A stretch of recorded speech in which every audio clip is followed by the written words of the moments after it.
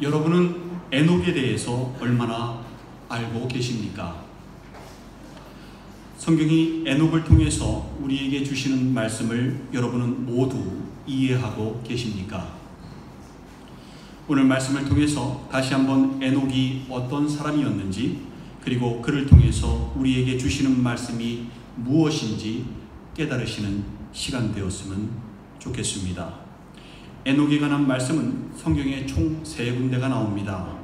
그 3 말씀들을 하나씩 읽을 테니까 잘 들으시기 바랍니다. 먼저 창세기 5장 21절에서 24절 말씀인데요. 에녹은 65세에 무드셀라를 낳았고 무드셀라를 낳은 후 300년을 하나님과 동행하며 자녀들을 낳았으며 그는 365세를 살았더라. 에녹이 하나님과 동행하더니 하나님이 그를 데려가심으로 세상에 있지 아니하였더라 라고 말씀합니다. 그 다음 말씀은 믿음의 장인 히브리서 11장 말씀인데요. 히브리서 11장 5절 말씀입니다. 믿음으로 에녹은 죽음을 보지 않고 옮겨졌으니 하나님이 그를 옮기심으로 다시 보이지 아니하였느니라. 그는 옮겨지기 전에 하나님을 기쁘시게 하는 자라 하는 증거를 받았느니라 라고 말씀합니다. 마지막으로 에녹이 나오는 말씀은 오늘 본문 말씀인 유다서 14절 15절 말씀인데요. 아담의 7대 손 에녹이 이 사람들에 대하여도 예언하여 이르되 보라 주께서 그 수만의 거룩한 자와 함께 임하셨나니 이는 무사람을 심판하사 모든 경건하지 않은 자가 경건하지 않게 행한 모든 경건하지 않은 일과 또 경건하지 않은 죄인들이 주를 거슬러 한 모든 완악한 말로 말미암아 그들을 정죄하려 하심이라 하였느니라 라고 말씀합니다. 이 3 말씀들이요, 우리에게 주는 에녹에 관한 정보가 많이 제한적이지요. 에녹이 65세에 무드셀라를 낳고 300년을 하나님과 동행하여 살다가 죽음을 보지 않고 하늘로 올려짐을 받은 믿음의 사람이라는 것과 옮겨지기 전에 믿음으로 하나님을 기쁘시게 하는 자라 하는 증거를 받았다는 것, 또 그가 이 땅에서 사람들에게 심판을 예언했었다는 것, 이 정도가 우리가 표면적으로 알고 있는 에녹에 관한 정보이겠습니다. 사람들은 이러한 에녹에 관한 말씀을 묵상하면서요, 자신도 그렇게 주님과 동행하는 뛰어난 믿음의 사람이 되어서 하나님이 너무 사랑하셔서 죽음을 보지 않고 데리고 가실 만한 에녹과 같은 믿음의 사람이 되었으면 좋겠다라고 생각하며 그렇게 소망하는 신앙인들이 많이 있습니다. 근데요 여러분, 이것이 정말 성경이 우리에게 주시는, 에녹을 통해서 주시는 메시지일까요? 믿음이 좋은 사람은, 또 하나님과 오랫동안 동행하는 사람은 죽음을 보지 않고 하늘로 옮겨질 것이라는 메시지일까요? 그렇다면 지금까지 그런 믿음을 가지고 있는 사람이 없어서, 하나님과 동행하는 사람이 없어서 살아있는 채로 하늘로 옮겨진 사람이 없었던 것일까요? 성경에 믿음이 좋은 사람들이 많이 있는데 에녹 정도의 믿음은 아니라서 살아있는 채로 하늘로 올라가지 못했던 것일까요? 오직 에녹과 엘리야만이 믿음이 가장 좋았던 사람들이고 그 다른 사람들은 그만한 믿음이 아니었던 것일까요? 우리가 흔히 얘기하는 믿음의 조상 아브라함도 그 정도의 믿음의 소유자는 아니었기 때문에 산채로 들림을 받지 않았던 것일까요? 여러분, 그게 아닙니다.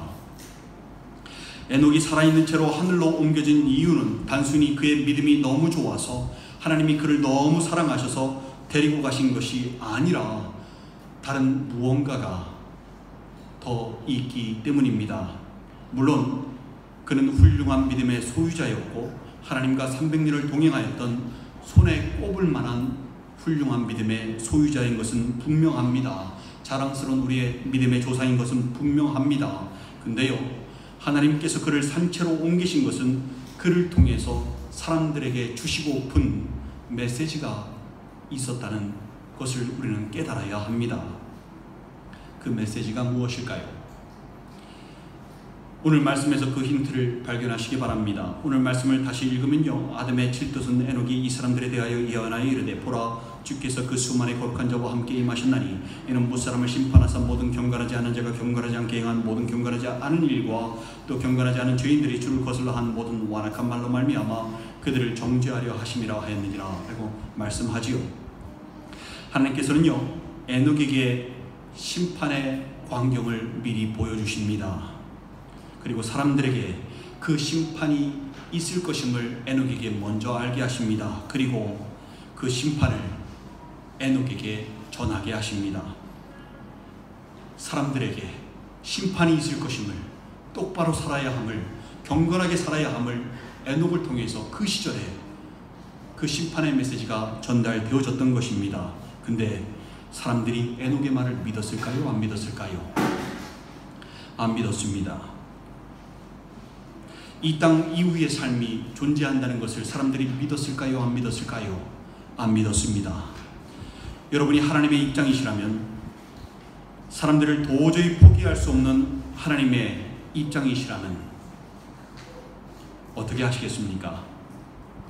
사람들에게 구체적인 증거를 보일 필요가 있겠습니까? 없겠습니까? 있는 것입니다. 따라서요, 에녹의 승천은 목격자들에게 있어서 이 땅의 삶이 전부가 아니라는, 이 땅의 삶의 끝이 아니라는 결정적인 증거가 되는 것입니다. 가야 할 곳이, 믿음의 사람들이 이 땅의 삶을 마치고 가야 할 곳이 분명히 있다는 것을 보여주는 직접적인 증거가 되는 것입니다. 산채로 들림을 받았기 때문이지요. 그 이후에 뭐가 있다는 것을 사람들이 충분히 예상할 수 있지 않습니까? 에녹의 승천에는 그 의미가 포함되어 있는 것입니다. 에녹은 이 땅에 있을 때에 심판이 있을 것을 알리며 살았습니다. 구체적인 심판의 시기를 그가 알았는지는 알 수 없으나 그에게 아들이 있습니다. 그 이름을 뭐라고 지었죠? 무드셀라입니다. 그 무드셀라라고 이름을 짓게 하신 것도 하나님이셨습니다. 무드셀라라는 이름의 뜻이 무엇인 줄 아십니까? 직역하면 창을 든 자입니다. 원적인 의미로 본다면 그 의미가 뭐냐 하면은 죽으면 심판이 온다라는 의미가 그 이름 안에 들어 있습니다. 다시 말해서 무드셀라가 죽으면 그때 심판이 올 것이라는 것을 무드셀라를 통해서 하나님께서 알게 하셨던 것입니다. 그 의미가 거기 있었던 것입니다. 실제로요, 여러분, 무드셀라가 죽자마자 심판이 있었습니까? 없었습니까? 있었습니다. 그가 죽던 그 해에 바로 홍수 심판이 있었습니다. 그리고 그 심판에서 남은 자들이 고작 8명 뿐입니다. 그때 인구가 적었을까요? 아닙니다. 한번 계산해 보십시오. 인구가 어느 정도였을지 한번 계산을 한번 해보십시오. 엄청나게 많은 인원들 중에 고작 8명만이 구원을 받았던 것입니다. 에녹은 심판이 있을 것을 알고요, 사람들에게 심판에 대해서 알고 대비할 것을 계속해서 300년 동안 말씀을 전해왔습니다. 경건하게 살지 못한다면 심판으로 멸망당할 것임을 선포해 왔습니다. 경건하게 행동하지 못하고 주님께 거슬러 말한 모든 불신앙의 말들도 심판받을 것임을 말씀을 전해왔습니다. 바로 그 말씀이 오늘 본문 말씀인 것입니다. 에녹을 통해서 세상이 심판이 있을 것임을 말씀되어져 왔는데요, 사람들은 어떻게 살았습니까? 그 말씀을 듣고 회개하며 경건하게 살고자 노력하였습니까? 하나님께로 돌아왔습니까? 아니요. 그들은 돌아오지 않았습니다. 그 시대의 모습이 어떠했는지 보면요, 에녹과 동시대를 살았던 라멕이라는 인물을 보면 알 수 있게 되는데요, 에녹의 손자 무드셀라의 아들 라멕 말고요, 가인을 통해서 나온 아담의 7대손 라멕입니다. 그러니까 아담의 아들 셋을 통해서 아담의 7대손이 바로 에녹이고요, 가인을 통해서 나온 아담의 7대손이 라멕인 것입니다. 동시대 인물입니다. 성경이 그 라멕에 대해서 어떻게 증언하는가 하면 창세기 4장 23절 24절 말씀인데요, 제가 읽겠습니다.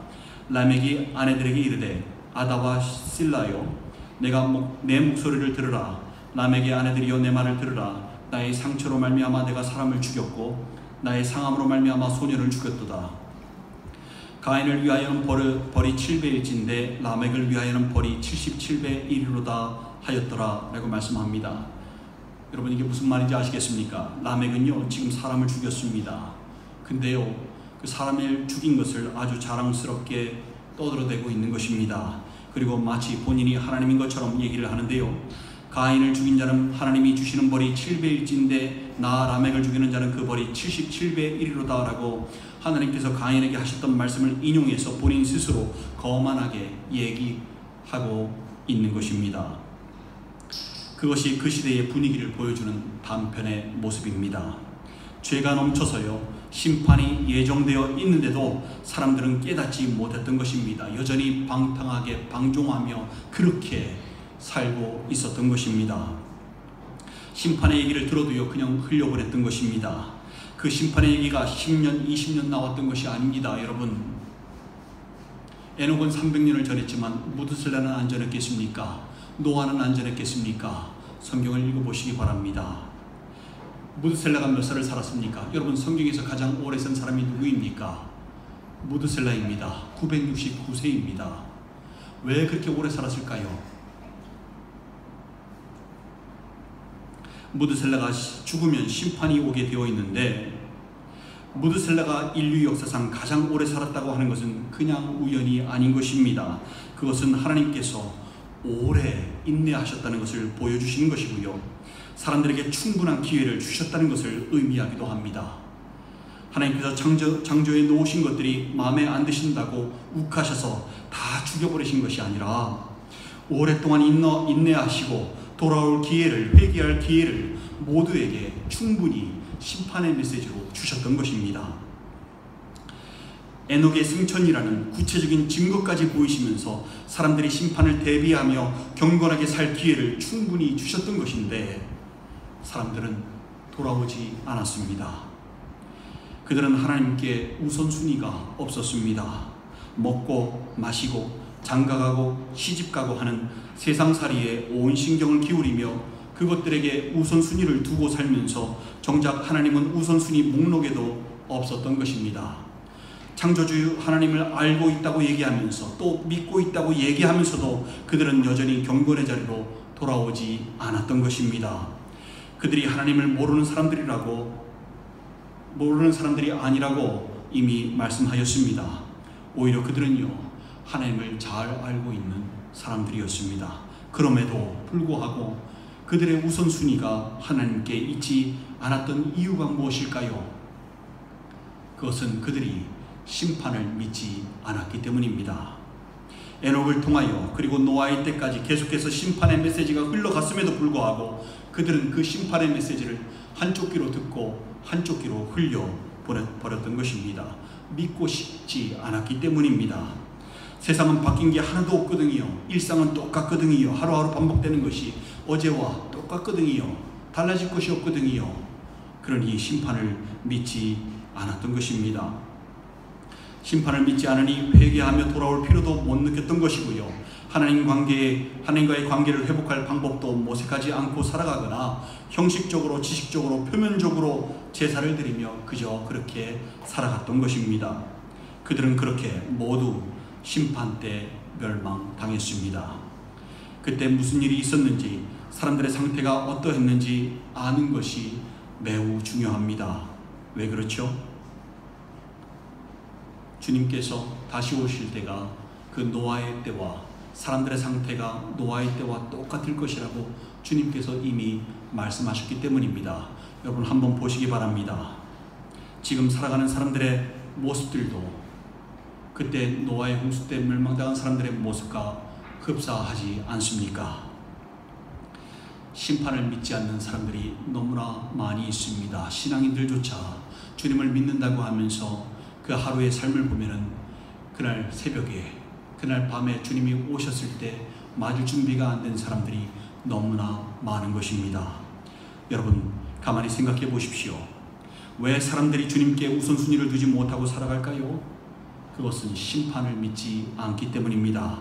왜 믿는다고 하는 사람들이 주님과의 관계를 회복하는 것에 우선순위를 두지 못하고 주님과의 관계가 멀어진 지가 오래인데 여전히 먹고 마시고 입고 장가가고 시집가고 돈 벌고 잘 사는 것에만 초점을 맞춰서 헉헉대며 살아가는 것일까요?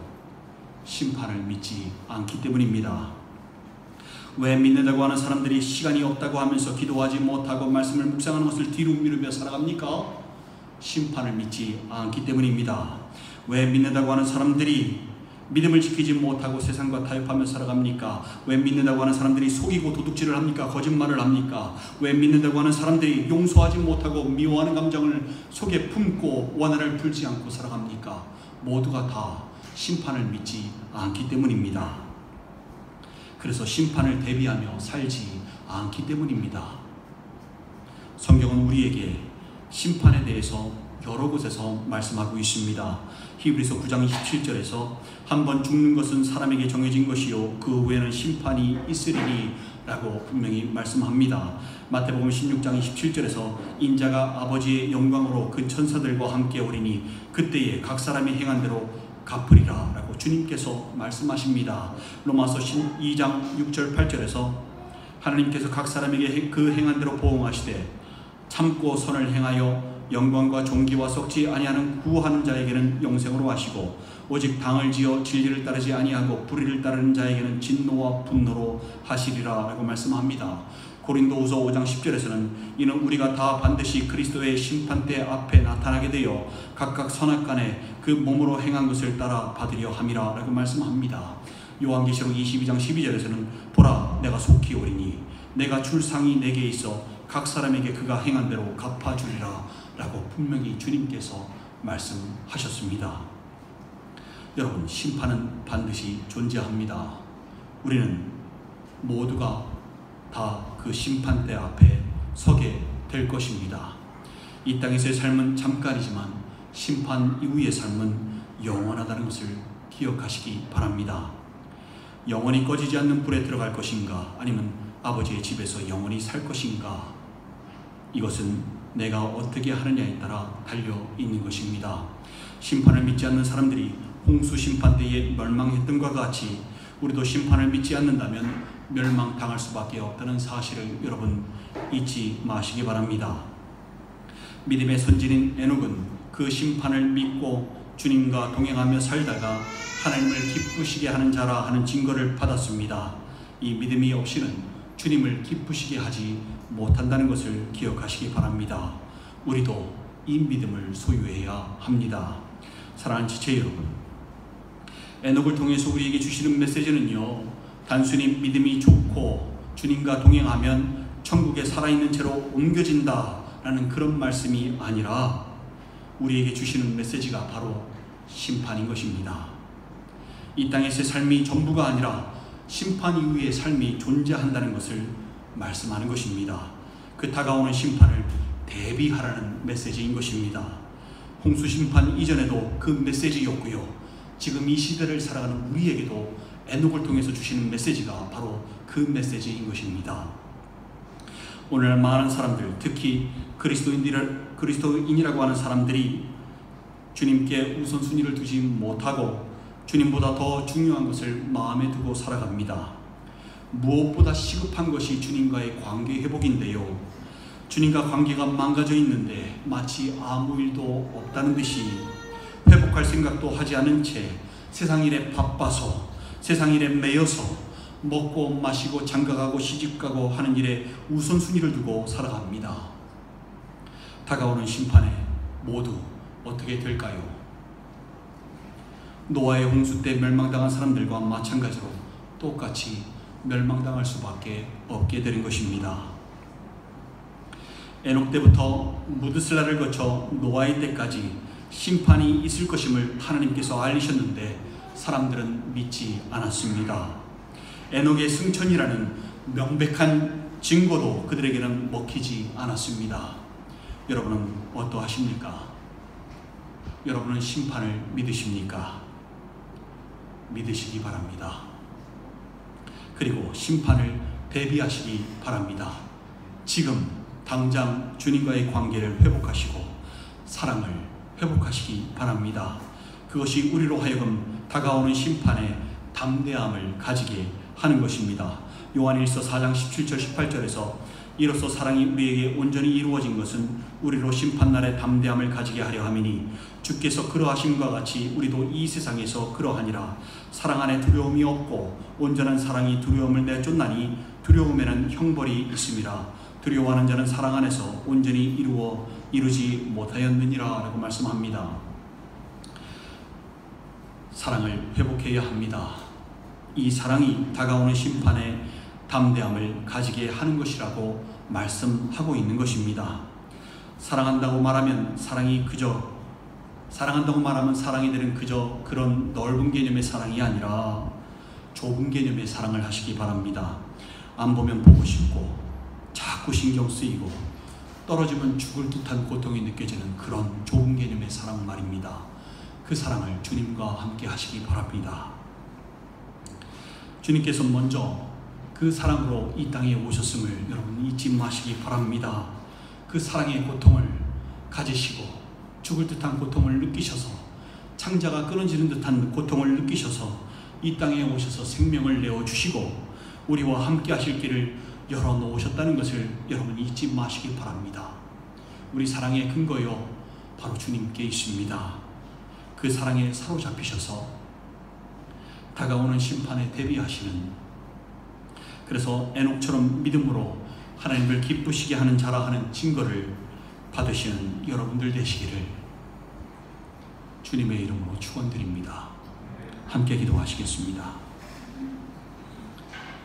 여러분 자신을 한번 되돌아보셨으면 좋겠어요. 지금까지의 삶을 한번 되돌아보셨으면 좋겠어요.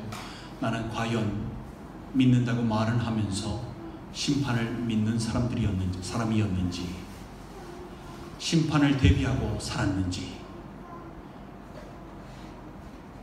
당장 오늘 밤에 주님이 오신다면, 천군 천사들과 함께 오신다면 나는 과연 주님을 맞을 준비가 되어 있는지, 나는 과연 슬기로운 다처녀처럼 여분의 기름을 준비해 둔 사람인지, 아니면 미련한 다처녀처럼 준비도 하지 않은 채 주님 맞을 준비가 안 돼 있는 채 마음만, 속으로만, 입으로만 주님을 기다린다, 주님을 사랑한다 말했던 사람은 아니었는지 지나간 시간들을 한번 되돌아보시기 바랍니다. 심판이 대비되어 있지 않았다면 여러분 그 말은요 내가 심판을 믿지 않는 사람이라는 증거입니다.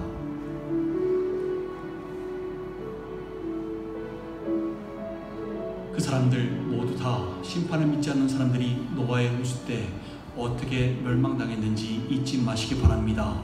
그리고 주님이 다시 오실 때 사람들의 상태가 그때 사람들의 상태와 똑같을 것이라고 말씀하셨던 주님의 말씀을 가슴 깊이 새기시기 바랍니다.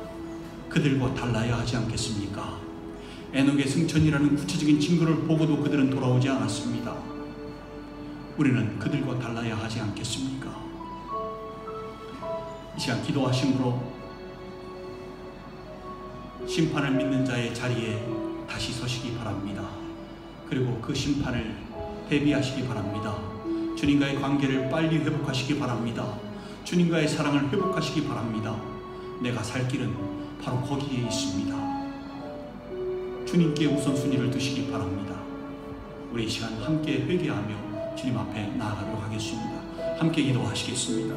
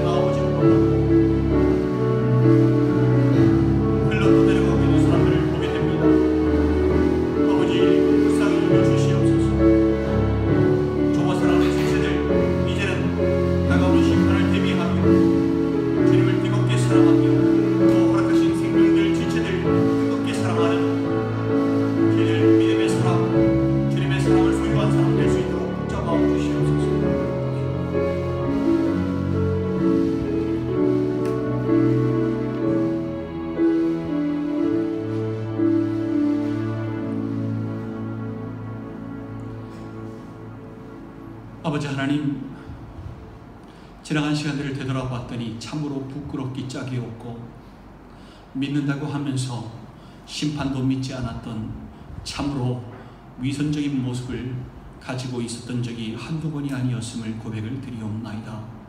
저희들 이제 정신 차리고 다가오는 심판을 대비하는 신앙인에게 인도하여 주시옵소서. 오늘 밤에 내일 새벽에 주님이 오신다 하더라도 담대히 부끄러움 없이 주님을 맞을 수 있는, 주님 찾으시는 믿음의 소유자 될 수 있게 인도하여 주시옵소서. 먼저 사랑하신 그 뜨거운 사랑에 사로잡혀서 그 사랑으로 주님을 더욱 사랑하고 맡겨주신 영혼들, 지체들을 사랑하는 저희들 인생되게 인도하여 주시옵소서. 한 사람 한 사람 주님 손에 의탁하오니 붙잡아 주시옵고 예수님의 이름으로 기도드리옵나이다. 아멘.